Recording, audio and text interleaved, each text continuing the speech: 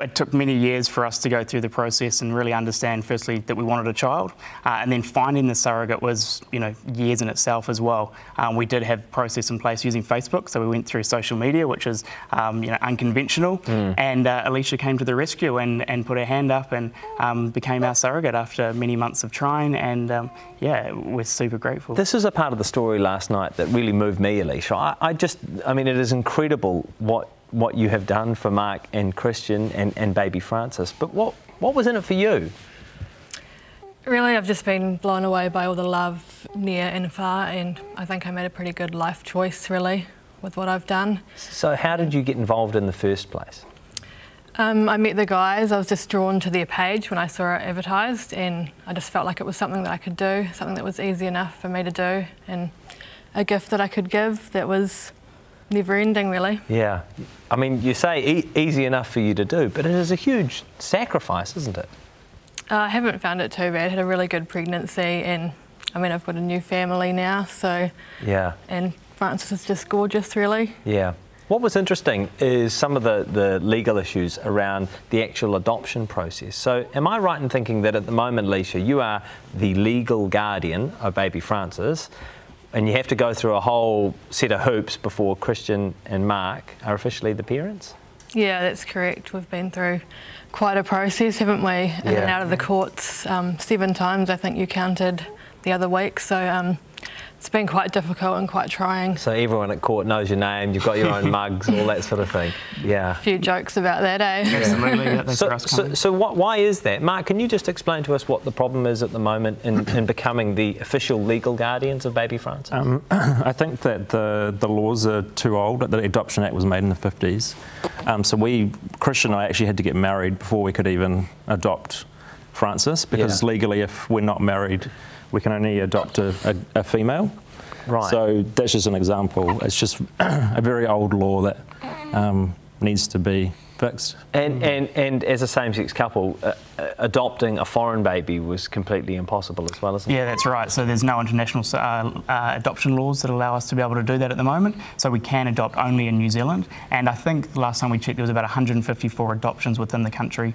So that was, very minimal. Yeah. What else would you like to see changed about the adoption and surrogacy laws in New Zealand? Well, we went through quite a strict process with ethics before we were even allowed to start IVF. Now, what that meant is we had counselling sessions, we had legal letters and referrals, etc., and that took 6 months, and it cost us about $10,000. That there should be enough for us to be able to take the child once he or she is born. We shouldn't have to then go through another 6 months at the other end to go through the adoption process. We've done everything that's required.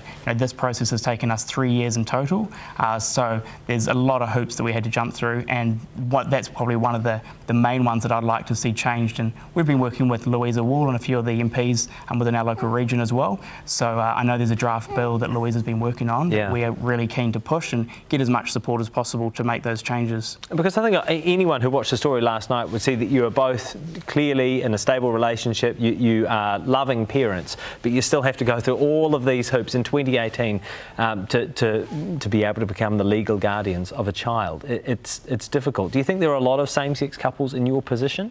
I do, yeah. We've had so many messages of support, both on Facebook and on our Instagram page, and people they love what we're doing. They love that we're sort of clearing the way for them to be able to have children in the future. And we're removing the barriers, not only cost, but also whether it be 2 names on a birth certificate, 2 fathers on a birth certificate, or finding a surrogate. There's so many different options and avenues out there now for same-sex couples, but also for other couples that want to have a child themselves and can't.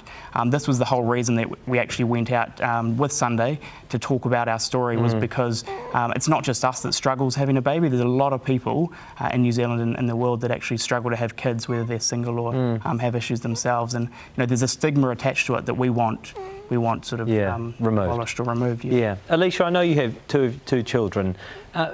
How has it been for you over these 6 weeks from an emotional perspective? I can only imagine it would be quite a difficult thing to have been pregnant and then to see people who might be your friends with that child. How's that been?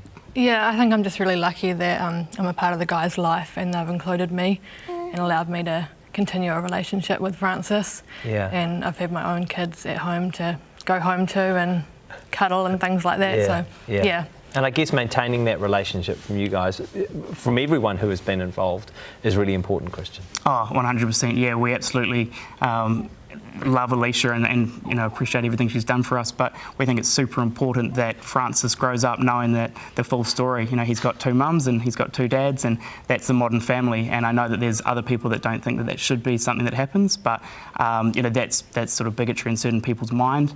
And love is love. You know, love will triumph, and Francis will be wonderfully happy, and he'll grow up in a very happy and loving family, wider family.